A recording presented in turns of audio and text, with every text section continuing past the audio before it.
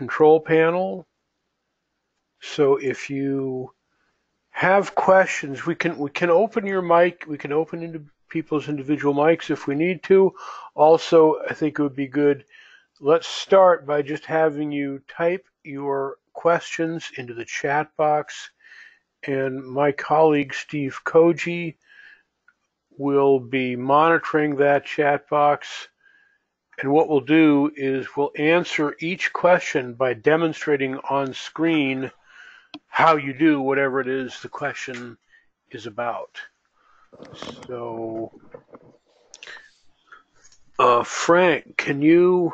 It looks to me like your microphone is muted on your end. Can you? Oh, there you go. Frank, do you want to add a few words to our event tonight? Can you hear me? Yep, I hear you. Does everyone else? Yeah. Type in the chat box if people can't hear. If you can't see my screen and hear Frank, let us know. Type in your chat box. All right. Well, while we're doing that, Michael, I want to welcome everybody to the UMUC session.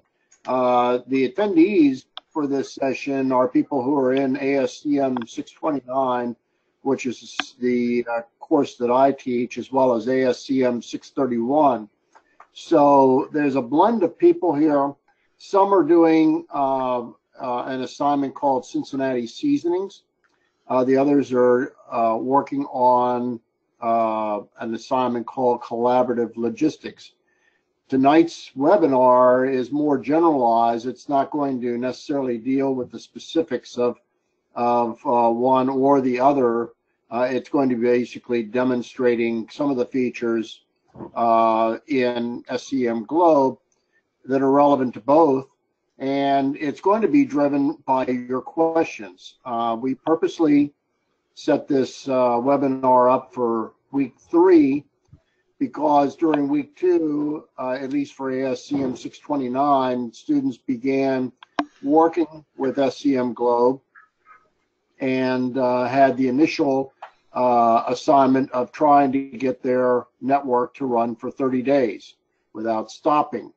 My expectation is doing that prompted a lot of questions about not only how to get started, but also how to continue to improve the network.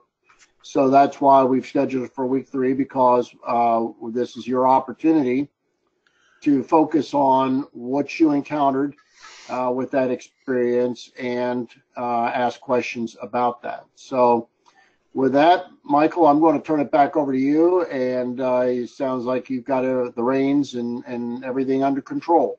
I hope so. The famous last words, if I was to admit to that. But I think we have them reasonably under control, at least for the moment. So I think that, I mean, I have lots to talk about, but you want to guide me, everyone on this call, because I'll chew your ear off and not tell you what you really need to know. So let's start. Okay, I'm seeing some questions in the chat box. Steve, Natasha? Yeah, basically, we have a question here. It says that had trouble with just accessing the online guide for the case study. Can you demonstrate how to pull up the guides? Okay, yeah, we can do that. So when you go to scmglobe.com, and actually, you know what would be a good idea is you all are obviously at your computers, and in one window on the screen, you're seeing my screen. In another window, open up, go to SCM Globe right now in another window and log on to your account. Everyone should just go to scmglobe.com, like what you're seeing right now on my screen. I'll wait a moment for that.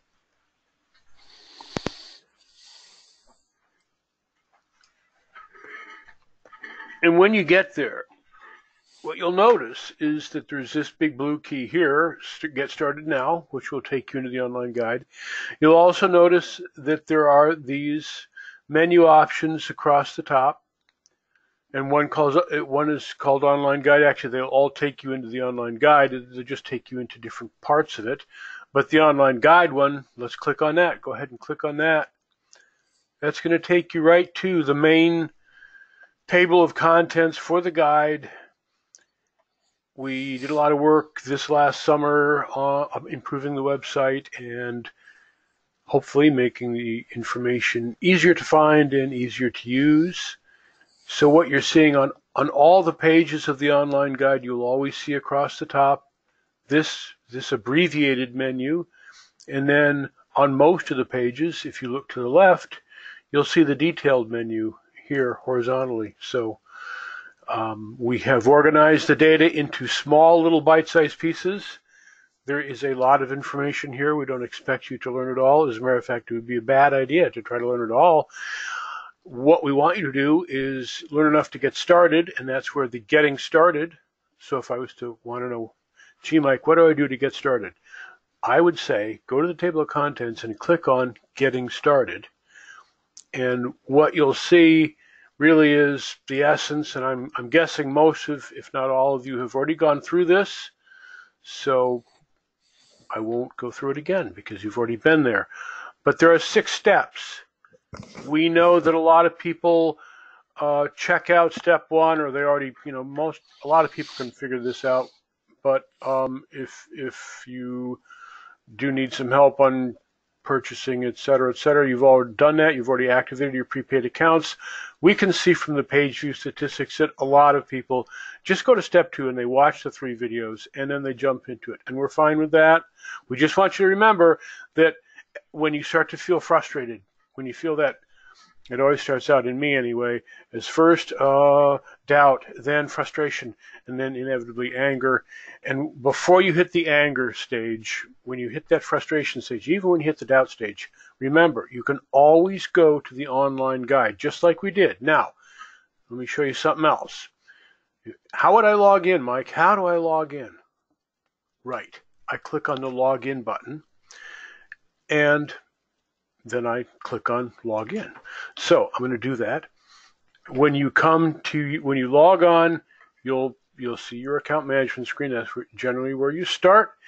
And then, how do I get help? Or how do I find the online guide? Does anyone have an idea about how I might find one? Here I am. I'm in the app. This is worth a major gold star right now for the first person who types into the chat box, how would I find the online guide when I'm working inside of the SCM Globe app? Major gold star, promotion to Brigadier General. Does anyone want to give it a shot?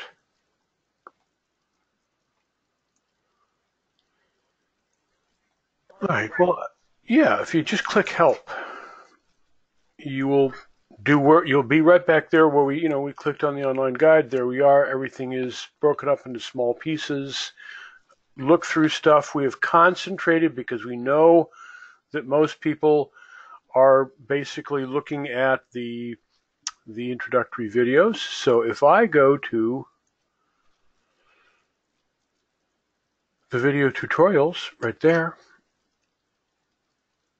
here's the concentrated essence for those who are into concentrated essence. Here's the main idea. None of this will make sense unless you kind of get the hang of this notion of the 4 entities. We think they're, as Thomas Jefferson once said, self-evident, but that's what the whole thing is based on, is these 4 entities. Products, facilities, vehicles, and routes. You define them. You drag and drop to place them on a map of the world. That map is Google Maps. And then you click Simulate, and it will run through the interactions that those 4 entities have. When you look at the 3 video tutorials, the first one is about 8-9 minutes. The other 2 are about 4 minutes. We know that a lot of people scan the videos. Just check out a little bit about, that we've put a pithy paragraph underneath each of them. So for those who just want to get right down to it, it's right here. For those that want a little bit more information, that's what the other steps are in the Getting Started section.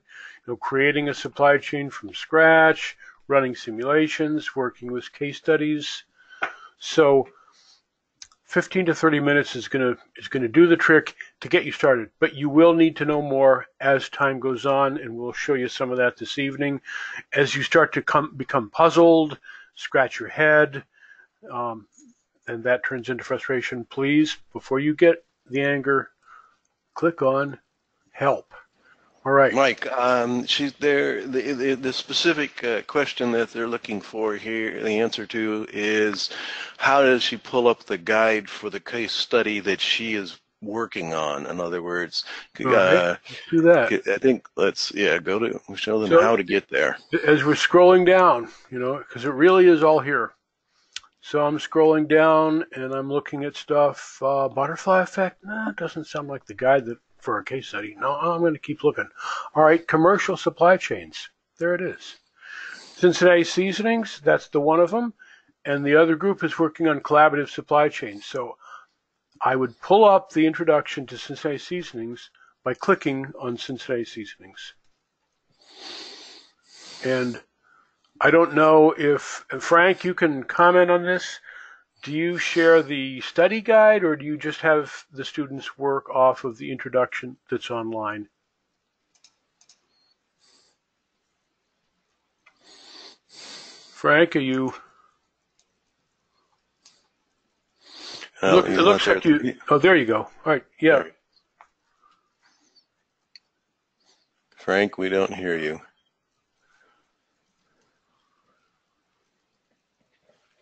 Okay, well, I don't know if you, sometimes your professor will share, there is a study guide. It was really written for the instructors. It's their call as to whether they share it out with the students or not.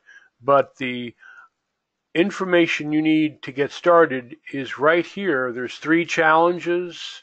First of all, we know that, well, almost everybody starts out with, okay, Frank, are you unmuted now? We don't hear you, Frank. Yeah, we're not hearing him. Let me see. Okay. Audios. He's talking. He thought he was on. Well, it shows that he's on. Right. Yeah. I don't know. I don't know what to say, Frank. You could type into the chat box. Yeah, he did. He did. So, Frank, we'll see if we can address it later. I don't know what's wrong with their sound, but what we'll do is we'll move on to another question, because we really don't know the answer to that one in terms of what Frank is expecting or how he has briefed them. If you are getting a copy of the instructor study guide, it'll come to you through UMUC's portal.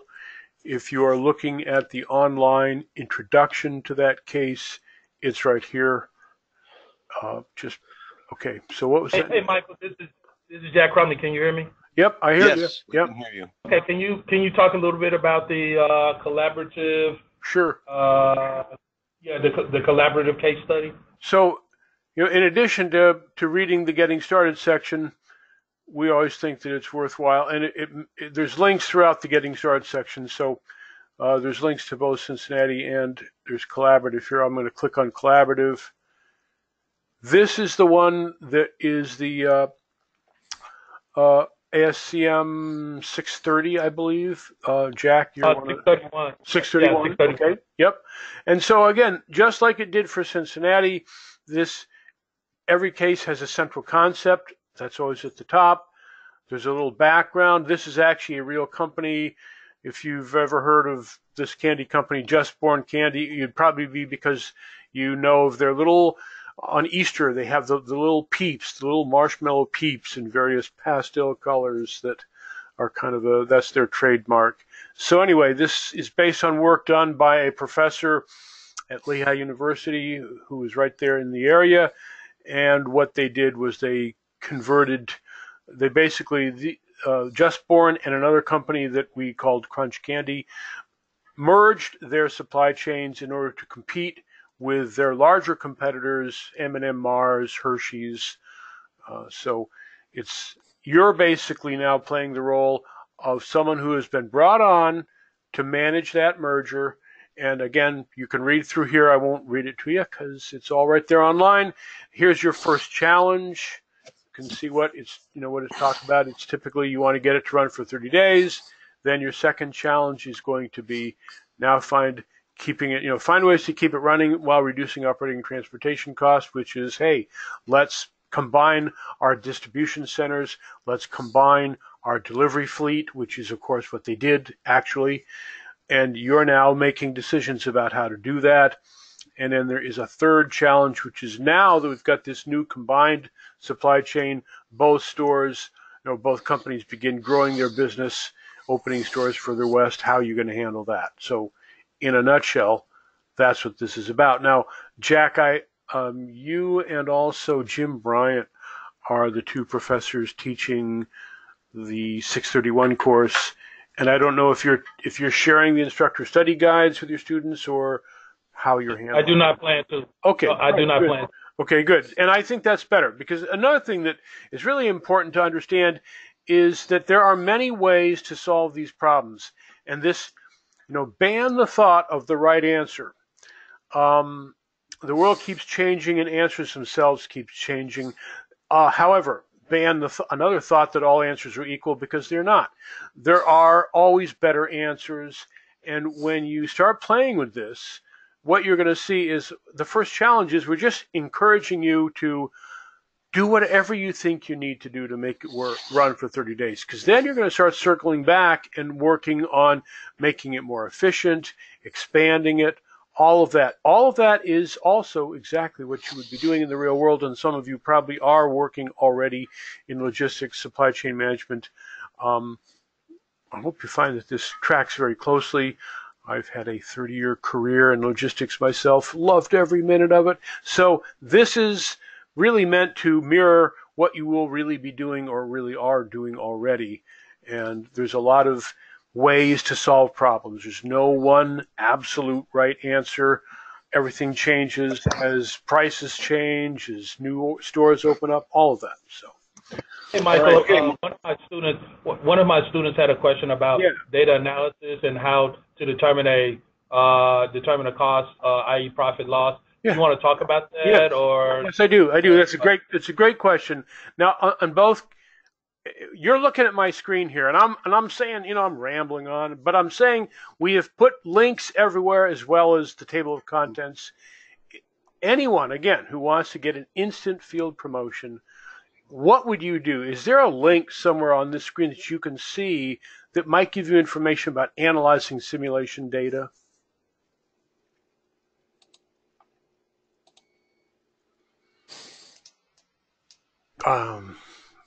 What do you think? Does someone want to take a guess, venture a? What do you think? What should I do right now if the walls are closing in on me? I'm gonna take a risk, and I'm gonna click on analyzing. If I want to find out about analyzing the simulation data, clicking on analyzing simulation data is probably a good idea. So I'm going to do that, and when I do that, it's going to open up a page called Analyzing Simulation Data. And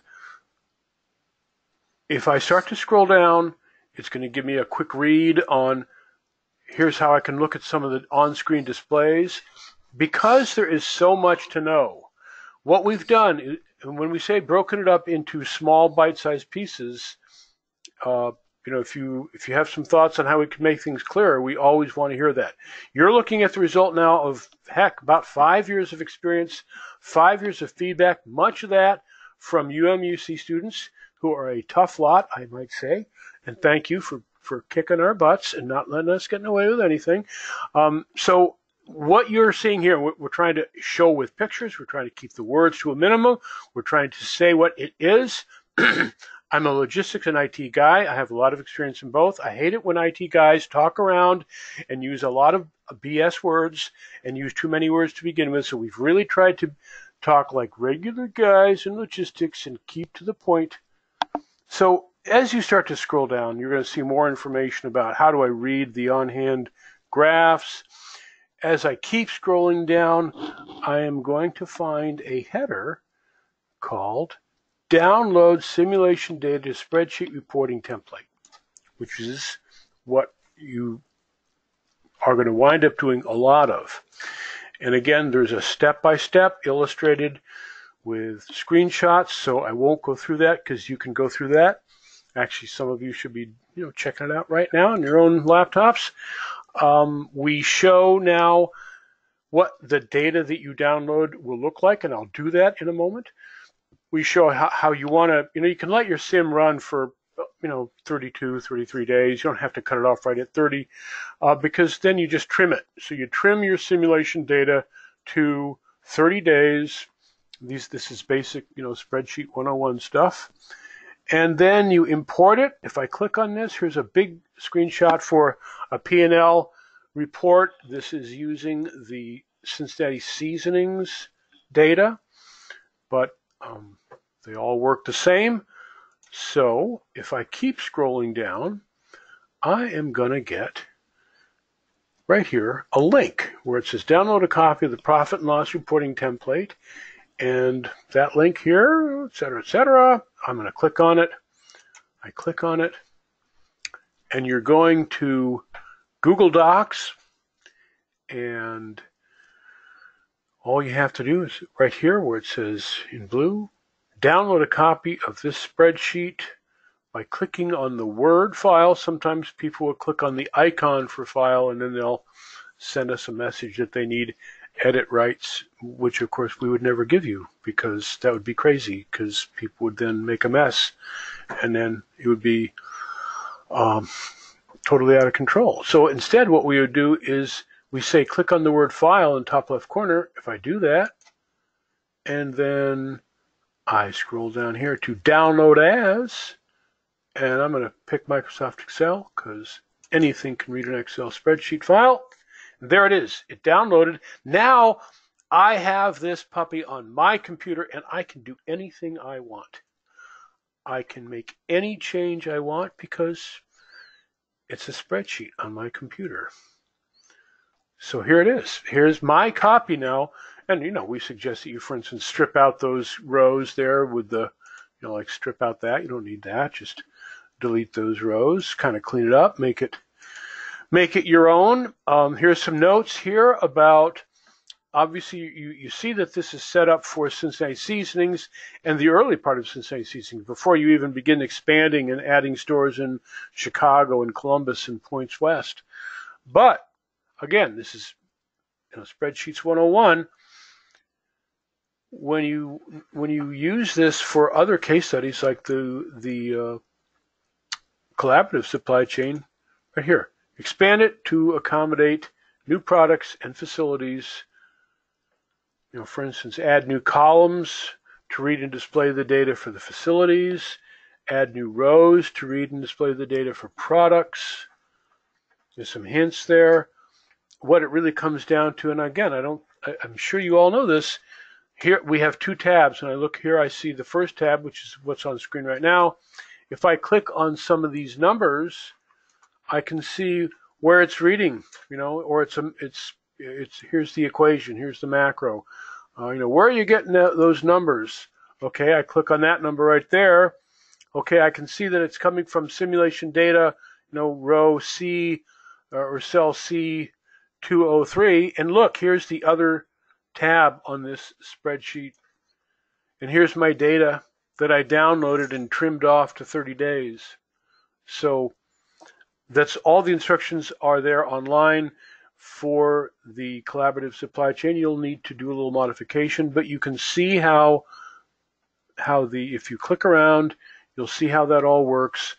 When people, say, are you computer literate? They always mean, do you know word processing, spreadsheets, PowerPoint, and email? That's basically what they mean. So we're assuming that this is something you can figure out pretty quickly, and that's why we have not done it for you. So Michael, yes. Yeah. Okay.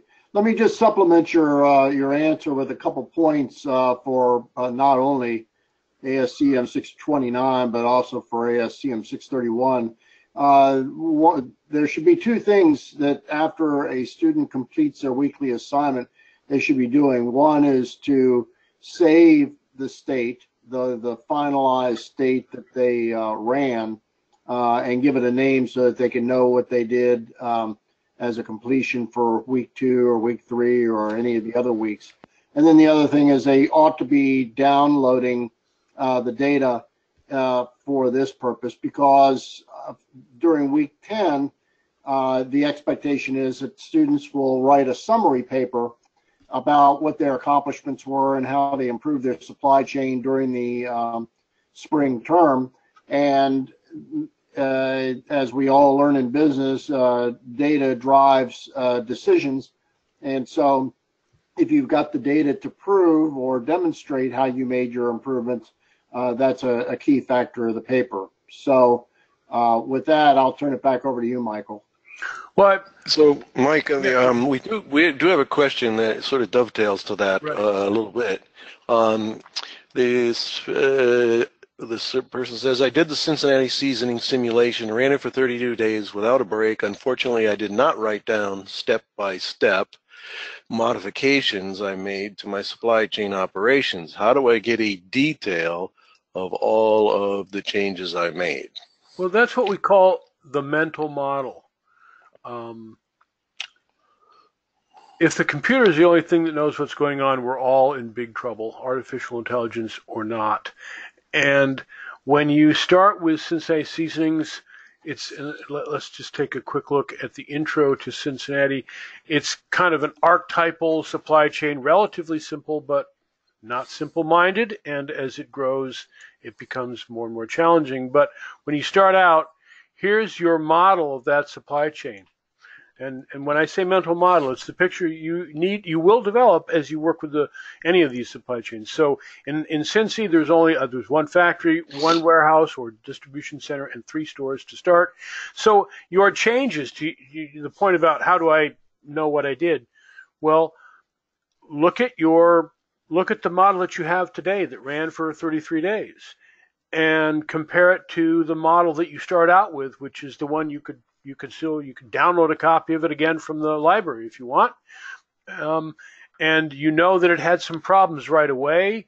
They are, first of all, as right now, the first thing I do is, and you all have done this, we deliberately put 3 pitfalls into this model just to start engaging you and making you think. But there are many ways to solve each of these, and then depending on the actions you take, you'll begin having other challenges that I could not predict, because I can't predict what you'll do. But right now, I can see at the end of 2 days, I had this problem where I ran out of space in Fort Wayne. There are many things I could do. I could deliver less product. I could add more space. I could do whatever I want.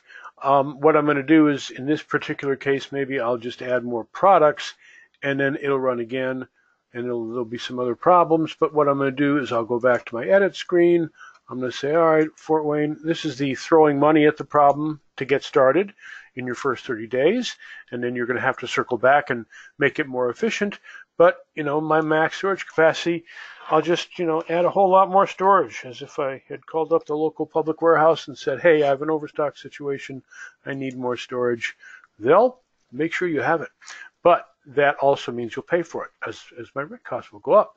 So anyway, I've solved that problem. I go back. I'm gonna reload that supply chain. We'll get a few more days here. But you see what I'm doing is I'm making changes as I encounter these problems. So it's not like you have to necessarily write down, at 0700 I added another truck. You should have a sense of what you're doing. Your boss in the real world will come walking into your office at the most unexpected times and say, what are you doing, right? And so that's all you need to be able to answer that question. What are you doing? Well, I'm adding more storage space to Fort Wayne, and I'm going to add another truck to Louisville. That's what you are keeping track of. And then when you download that data and run your P&L statement, and let me bring that up, and of course, depending on your data, depending on how you solve problems, when you run your P&L statement, it'll show you how well your solution is doing. It'll give you an objective way of comparing your solution to somebody else's. In this particular one right here, I lost $1.5 million in change. You can see that right there. So obviously there are better ways to do things. Does that answer the question about how to keep track of changes? I think it does, Michael. And let me add one thing, is that as students in the weekly discussions about what they did, they should not be concerned if they come up with a slightly different solution than somebody else. Yes. Everybody, based upon their own decision making, is going to make changes. And as Michael said a while ago, some could be significantly different than others. The end game is not necessarily did you do better than student X, Y, or Z. It's did you solve the assignment, which is trying to get your network to run for 30 days, and then from week to week try to improve its performance. That's the real measure of success for using this tool. And also there's some KPIs. I mean, to Frank's point, it's not all about money. And when you look at some of these key performance indicators here, these are some standard things that supply chain managers are always using. Obviously, inventory days of supply is probably always in someone's top 3. When you look at, and we always hear this, you read it in your book, you hear it in your lectures, keep your inventory days of supply down low, turn and earn, whatever the heck that means. That means, turn over your inventory as fast as you can. That's how you earn money. And when you see inventory days of supply like 55.8, well, that's crazy. I mean, that's nuts. And hey, guess what? That store is losing money too. The other stores, because it's got to rent a whole lot more storage space to support all of that stuff, plus the money you use to purchase inventory now is in effect tied up. It's not paying rent. It's tied up in inventory, etc. So when you look at some of these other stores and their days inventory of supply, 3.3, 5.5, they could even be lowered a little bit more too. But certainly by looking at this, you get a sense of where you need to start focusing your attention. So these are what it is basically what you start to realize is operations and finance are two sides of the exact same coin.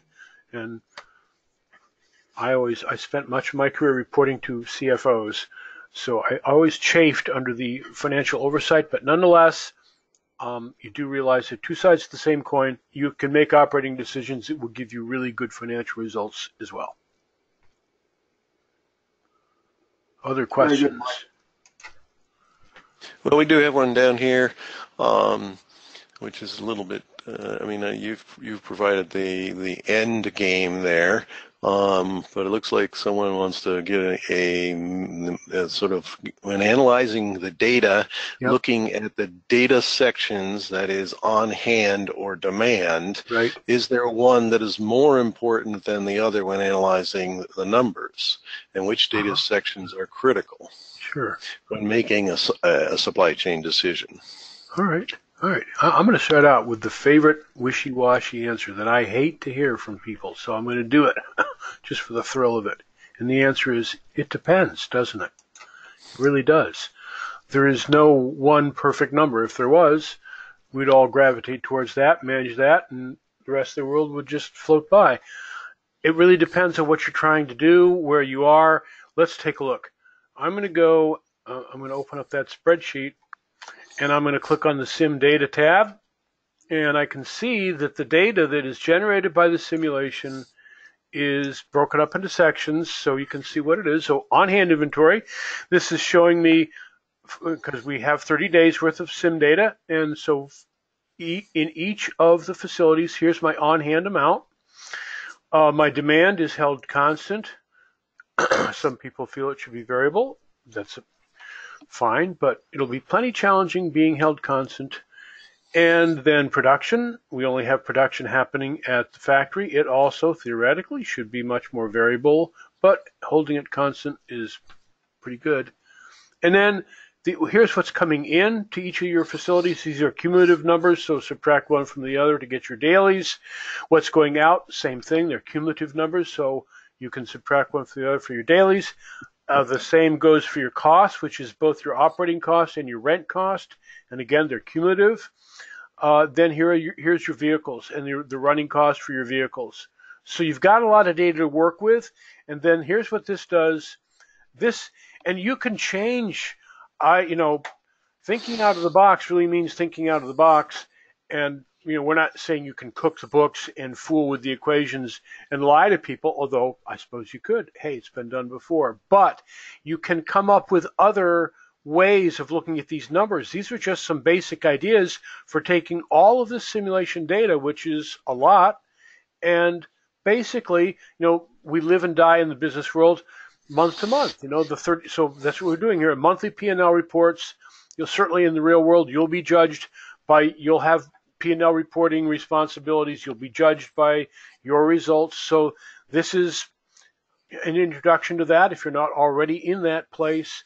And I don't know what to tell you about what's the most important data. It really for instance, when I look at this number here just keeps jumping out at me because it's such a large number. So I'm going to spend a lot of time looking at my inventory on hand number at first.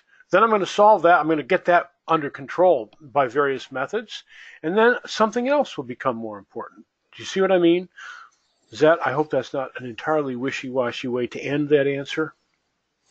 Well, I don't think it is, Michael, but one of the other things that you can do with data in an Excel spreadsheet is you can do charting, and you can look at over the period of a month whether the inventory at a facility is increasing, decreasing, or is basically level. Right. And the ideal situation is the real shortcut is to the maximum extent that you can try to keep things on a level basis. Yes. Is going to give you the better solution. Yes, and that's where you start to, if I open up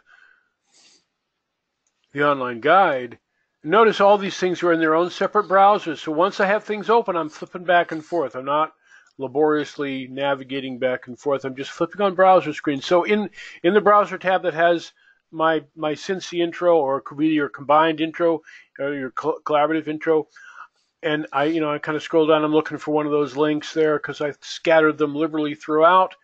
You'll always find them down here towards the bottom. Where is that one for analyzing sim data? And so, looking at your simulation data, there's a lot of ideas for how to analyze this data right here. Yeah, there's your charts. Here's some charts right here. Now, this comes from another case study where there are 3 products, but it all means the same. If your lines are going, and look, we described them here. Downward sloping line, what does that mean? Not enough product being delivered to meet demand. Upward sloping means the opposite. More product being delivered than is needed. Sawtooth patterns. All of these things mean something. So you start to get a sense of it. I think that some of you probably are getting a headache right now. We designed this app, and in the first, as we first started working with it, at least for me, I routinely got headaches. I thought to myself, what in heaven's name is going on here? But it starts to click. And actually, Frank, some years ago, put together, I thought, a very I have it in Cincinnati. Let me show you. It was, you likened it, Frank, to a line dance, and I thought that was a really good analogy. And so here's a picture, and if you click on right there, you'll see Frank's explanation of what this is like. And I think this is a really good explanation. That guy right there, that's me, with my thumb sticking up and trying to figure out, watching everyone else who doesn't know what they're doing either. But at some point, after you kind of get the hang of it, you will be a pro. It will click. Probably by about, week 3, it should start to click, and you're going, I get it. It's the 4 entities, like a simple combination of those 4.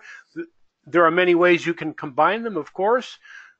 And when that starts to happen, then you start to see how to use the simulations to try out different ideas. What if we did this? What if we sent 2 small trucks down there twice a day? Or what if we sent 1 big truck down there once a day? What would work better? The answer is simulate it and try it. The simulations will tell you what works better. So one thing, Michael, you've got about another 15 minutes to go. As I mentioned earlier, people should be saving their scenario at the end of each week, because that's the scenario that they'll begin with for the following week. But they may want to make intermediate saves if they want to try some of the things that you did.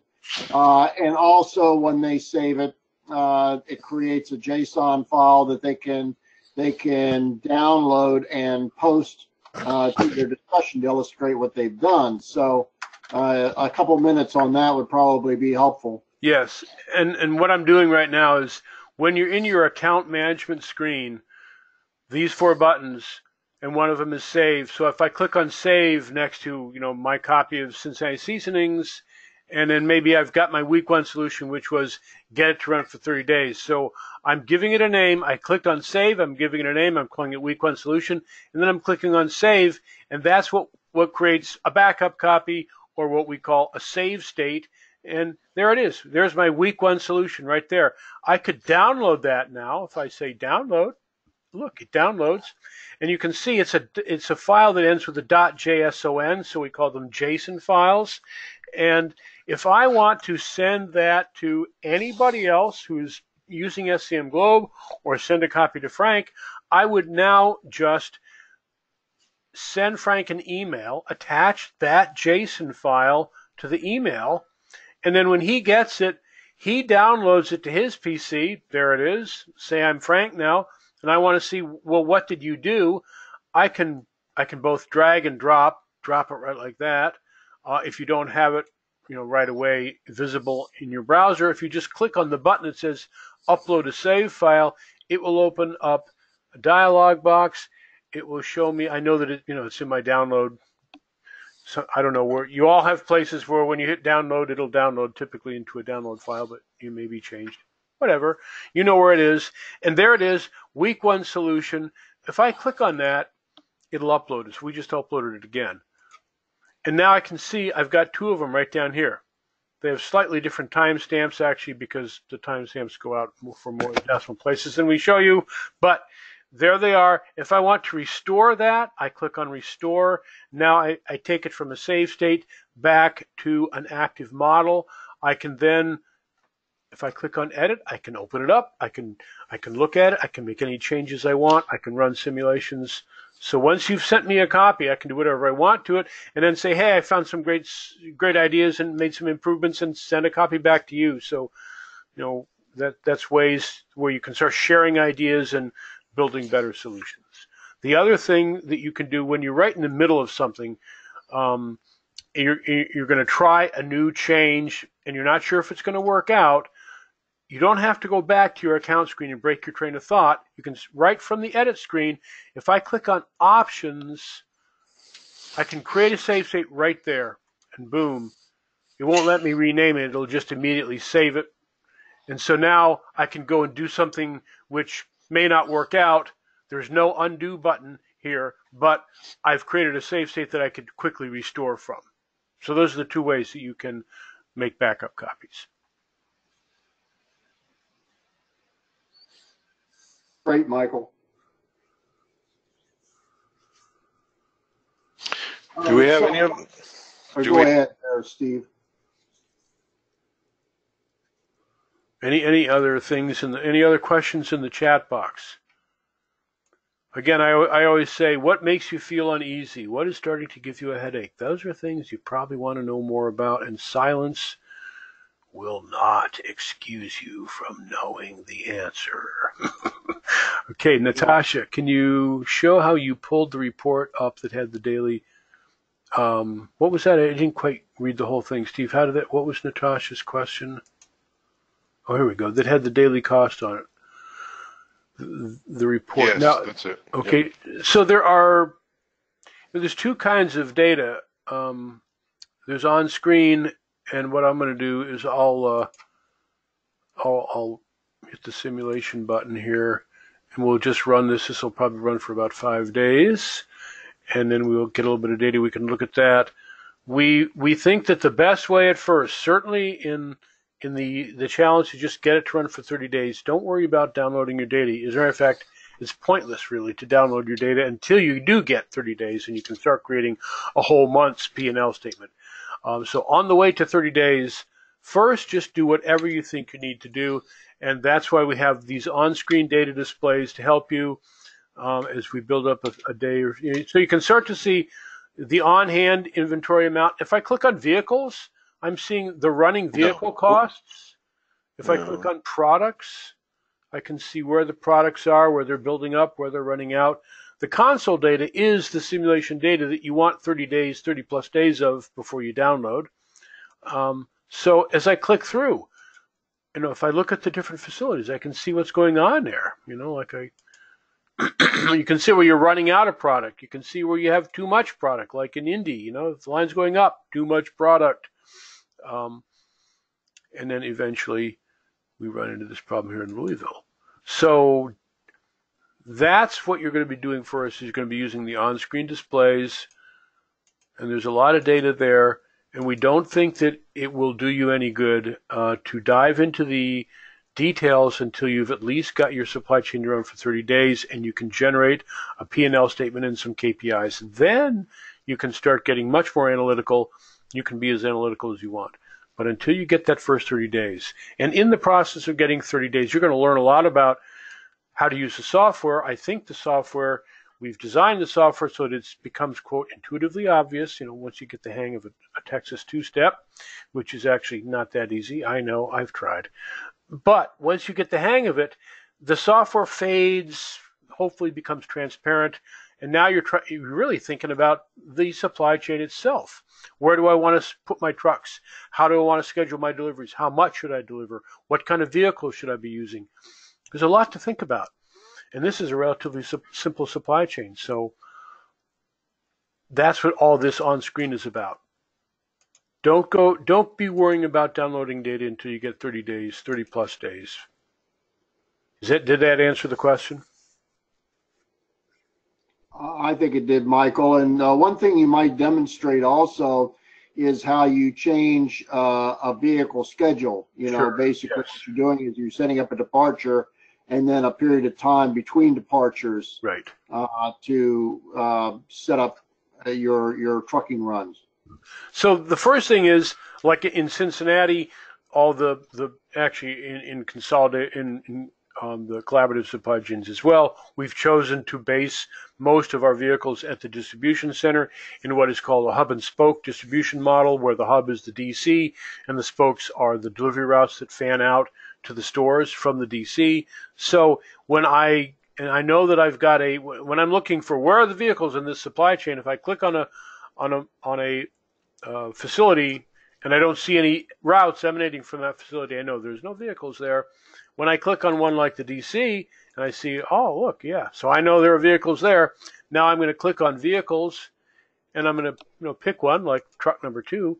Now this delay between departures is how in this academic version of the software, we don't give you the ability to say every Friday and Saturday afternoon at 3 o'clock we want this truck to run.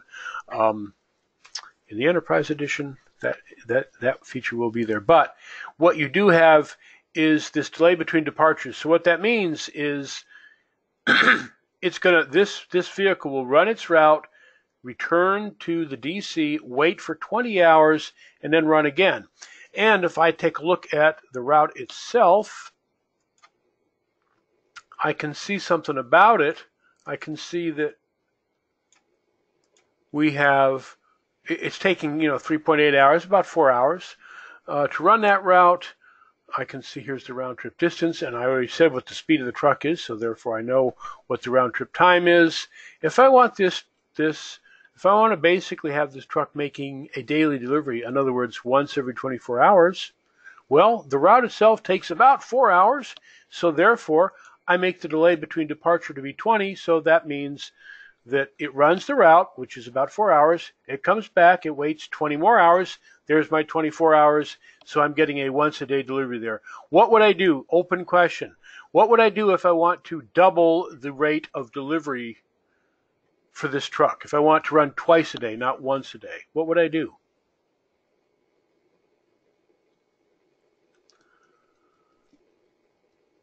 I'm sure. So I just heard a thought bubble from one of you, and you said make it 10. You said cut that delay between departures in half. So that's absolutely right. I make it 10. Now it's going to run twice as often. You see what I mean? What if I wanted to make it run 4 times as often? Okay, then I make it 5. Right? It's just like that. Say, Michael, Timothy had a specific question. Yeah, he has a specific question. Yeah. Yes. Yeah. Well, go ahead and you go ahead and read it, Steve. Okay, he's asking about the factory, and he's asking you to click on it and look at the on-hand quantity. Right. He asks, why is it on a steady increase if seasonings are being removed and taken to the distribution center? Well, what would happen if I am, and here, what we're going to look at the factory, and then we're also going to go back here. We'll go back to Cincinnati Seasonings, and, well, actually, there's 100 ways to find it, but I'm looking for that thing called analyzing simulation data. There is one way I found it. And I look here. Upward sloping lines mean more product is being delivered or manufactured than needed to meet demand. That is the answer. Yes, we are taking product out of there, but we must be delivering. Well, this is the factory. We must be either, well, the factory is where we're making it. So what this tells me is I'm making more product than I am pulling out of the factory to deliver to the DC. And when I look at the DC, my on-hand is going down. So what this means is I'm pulling more product out of the DC to deliver to stores than I'm receiving in deliveries from the factory. Does that make sense?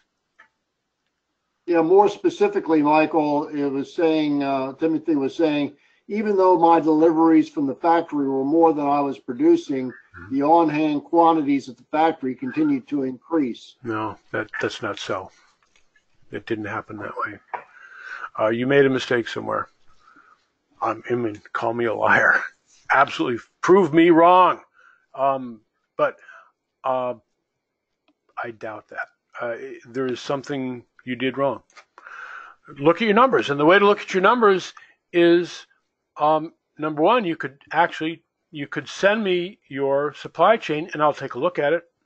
I'm always interested when people find bugs, and maybe you have found a bug, but I doubt it.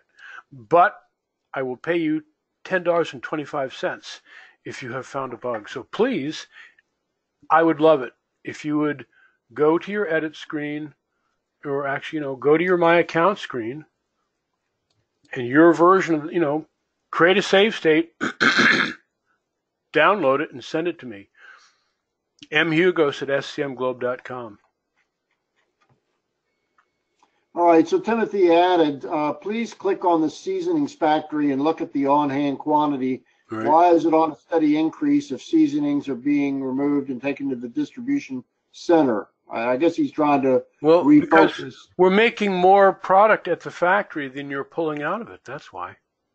So you need to cut production then, is what you're suggesting? There's a couple things that you should be, and again, this is, as you peel the layers of this onion, you can learn more and more. I don't want to have you try to learn everything all at once. But for instance, look at this. Here's another one of these fascinating links that I've put in right there. I wonder what I would do if I wanted to learn about cutting inventory and operating costs. Well, there's an idea right there. If I also look in my vertical menu, I will find something under supply chain modeling logic called also. And so if I click on that, here's some things you can consider when you start to, first you get it to run for 30 days, then you start to make it run more efficiently for 30 days. And here are some things to think about. One of the things you're going to find out is that you should synchronize factory production with your total store demand. If you add up your total store demand when you first start out with Cincinnati Seasonings, you'll find that it's 190 cases of Cincinnati Seasonings per day when you look at the demand across all the stores. Well, what is my factory making right now? If I go and click on the factory, I can see that we are making, our production rate is 350, right? So I'm producing too much. And it would be, but this is the sort of stuff that you discover as you work with the model. And I know there must be bugs in the code. And we also, by the way, have found 5 bugs that are described that each have a workaround. They're in the FAQs, which is, we always say, read the FAQs, please, please, please. There are only 5 bugs that we're aware of. We're actually working on fixing them as we speak. But none of them are in the simulation logic. They're all in the editing, when you set up your model. In the simulation logic, it's been run thousands of times over the last 5 years. We think we have given a pretty rigorous testing. I doubt very much that there is a problem in the math of the simulation. I often will find something which I think must be a bug, but then when I start looking through the data and going, day by day, just downloading the raw data and picking a facility, looking at the receipts and the disbursements, sometimes you're going to find things that seem counterintuitive, and you just go, that couldn't be right. That's impossible. And all I can say is look at the data, pick a facility, look at what comes in, look at what goes out day by day. You can track it just by looking at the raw data. If I open up my spreadsheet here and I just look at the raw data, to me it's there. If all of those who are into forensic accounting, you can do some heavy forensics on this. And if you find a bug, please do tell us. And I will immediately send you a check for $10.25 and we'll fix that bug. But we have not found any bugs in the simulation logic over the last 5 years. So that said, you do have known bugs, and that's in your user guide too. There, if you click on, if you click on the FAQs, and there are not 110 FAQs like you often find on sites, which I find completely useless. There are 7, only 7. You will all encounter some or most of these, so you will need to know the answers to these.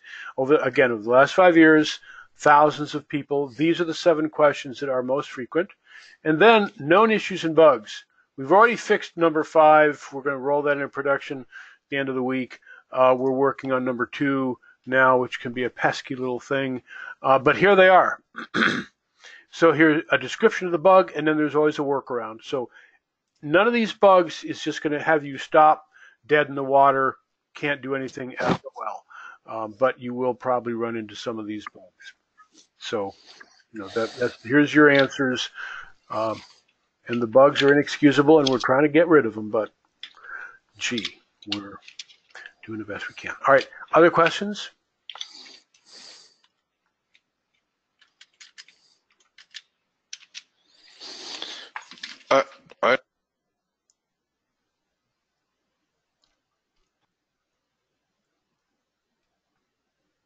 I don't see any more, Mike, and I think we're out of time. Yeah, I think we are.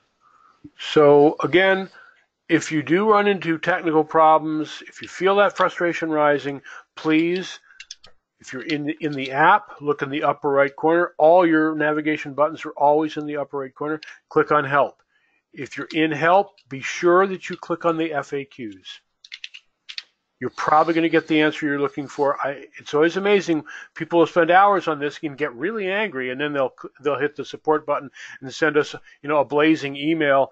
And I can appreciate that you're pissed off, but just check out the 7 answers here. And then there are the 5 bugs. So that's the first thing to do. Otherwise, we're always glad to hear from you. Wherever you are in any of the screens in the online guide, there's the get in touch or contact us. So please do that. We'll be back to you. If it's during the day, we'll be back to you within a couple hours. If it's later at night, it may take a little bit longer, but we'll get back to you within 24 hours. Thank you, Michael and Steve, and thank you, everybody, for attending. Thank you all. Good night. Good night.